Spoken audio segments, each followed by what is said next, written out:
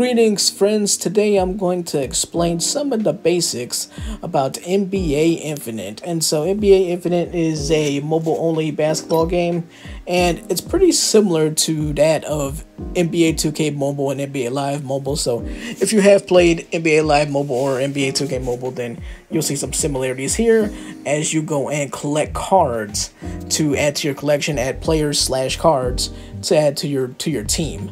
And so you could do this by just completing games and completing tasks and things like that, and then you can go and unlock some new cards to go and add to your collection.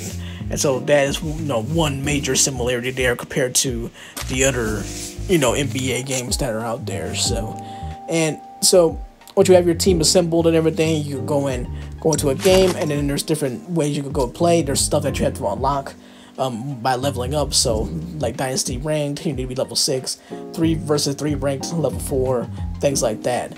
And so you can, the games are basically 1 versus 1 and 3 versus 3. In this case here, 1 versus 1 is locked. You need to be level 7 for that. But for the 11-point game, that is 3 versus 3. And so that's how most of these games go. They're like either 3 versus 3 or 1v1, and you're playing in a like street ball kind of setting. So it kind of feels similar to the park in a way, like a 2K a little bit, give you some mini park vibes in a way.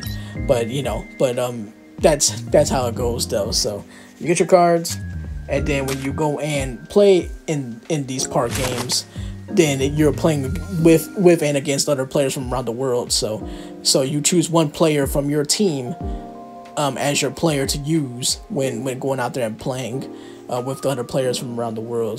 But that is how that works. One thing that I really appreciate about NBA Infinite is that they actually have a practice mode, which is something that NBA 2K Mobile and NBA Live Mobile unfortunately don't have.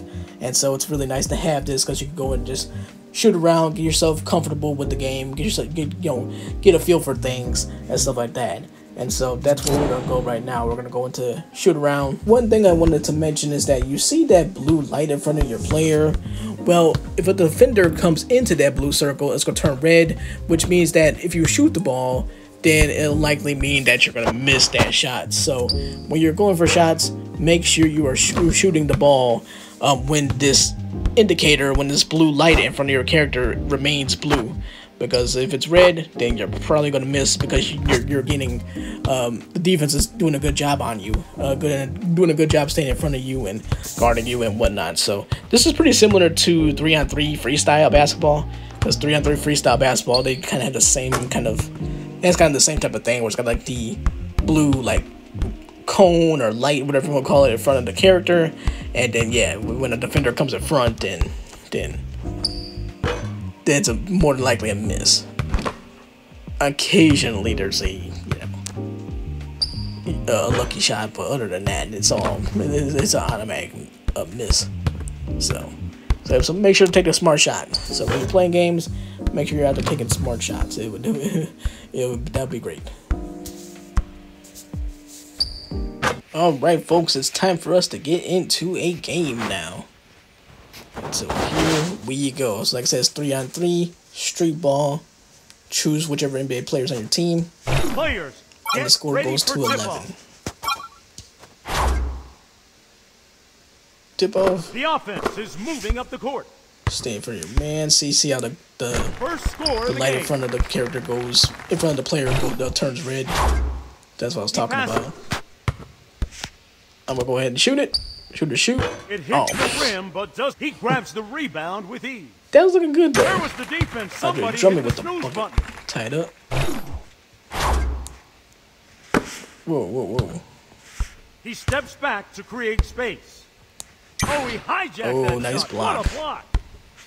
Pass it. Oh, that's not who I want to pass to. I didn't want to pass it to Drummond, but hey, I actually thought he was going to score.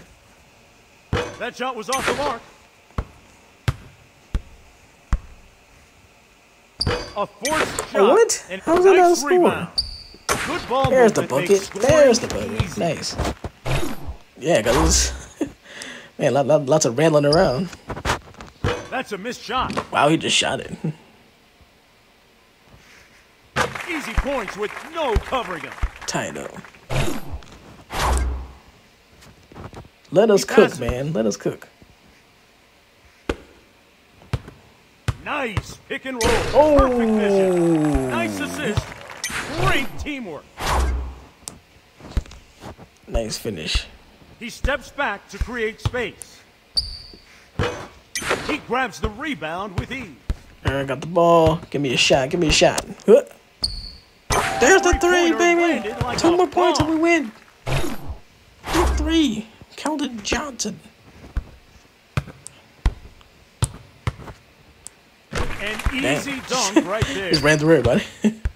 Wow. Okay. Okay, was that Wiggins? Andrew Wiggins? Wait, is there 2 Andrew Wiggins? Yeah, we got Andrew Wiggins too. And blows by the defender. And that is what? Oh, there it is, ball game, baby. That is good. See, I like the games that cook like that. I kind of like that. 11 points, because it's so quick, and then it puts, some pressure too, like, makes things interesting in that regard, I think, too. So, yeah, I like that. Yeah, it's kind of like in 2K. In 2K, you get the, get those 11-point games every so often. So I like those. But yeah. So Cyber Cirrus MVP. Andre Drummond 4 rebounds, 2 assists, 50% field goal percentage.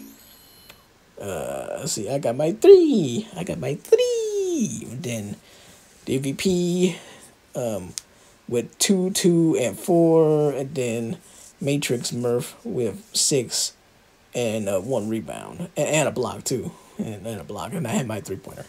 So, yeah, that is that. Alright, y'all. Thank you so much for watching. I really, really appreciate it. Definitely make sure to go and let me know in the comment section below what you think about NBA Infinite. Do you like it, dislike it? Let me know in the comment section. Also, make sure to go and watch this next video, which focuses on the visual cue settings for NBA 2K24. So, if you are an NBA 2K24 player, then you'll definitely want to go and check that video out. And I'll talk to you next time. Peace. Adios, sayonara. Ghost Panda, out of here.